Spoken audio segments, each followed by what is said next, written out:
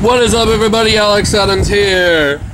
I just finished watching NXT TakeOver.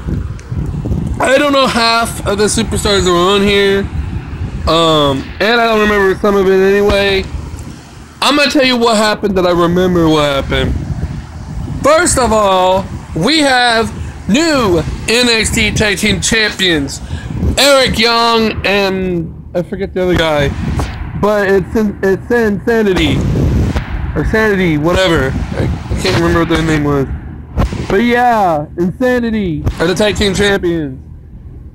And Fisher and someone else from Ring of Honor came in and attacked them and took them out. As well as I think the former Tag Team Champions. Made sure they didn't interfere. Then, I think it was Hideo. Hideo lost to... I forgot what his name was. Aleister Black. That's what it was. Yeah, he lost to Aleister Black. Put my fan down so it doesn't take away the sound. I guess I don't remember all of them. I think there was another match after that. I don't remember. Then it was Ember Moon versus Asuka, and that was a hell of a match. They beat the fuck out of each other. They used their finishers. Asuka tried tapping her out. She tried to re-injure the arm. She injured in their last match. And neither of them could put each other away. Finally, after what seemed like 5 minutes, probably was 5 minutes, I don't know. Asuka made Ember Moon tap out in retaining her title. Both of them did not move. They were exhausted. They just they just laid there for a few minutes. Then the match of the evening: Bobby Roode and John. I said John Cena. That's like John Cena. What the fuck? Drew McIntyre and Bobby Roode, the champion. That was another phenomenal match. You could say it was.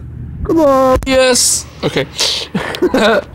They also beat the fuck out of each other. Then they killed each other. Done everything they could and still couldn't put them away. Bobby did a DDT on his ass. Couldn't put him away. He did one DDT. Picked him back up and went for another one. Drew reversed it. Did a Claymore to finally defeat Bobby Roode for the title. Nobody else could do this. Now, I don't know what happened during the actual show. Like I said, my predictions, I don't watch NXT. So, I don't know if he's lost matches. I'm sure he has lost a couple matches on NXT. But as far as being champion goes, Bobby Roode has never lost. So, he finally lost his title.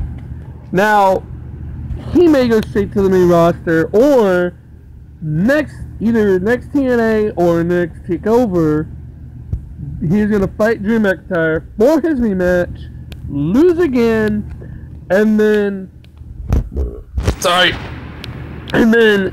Bobby is going to go to the main roster. Either way, one prediction came true.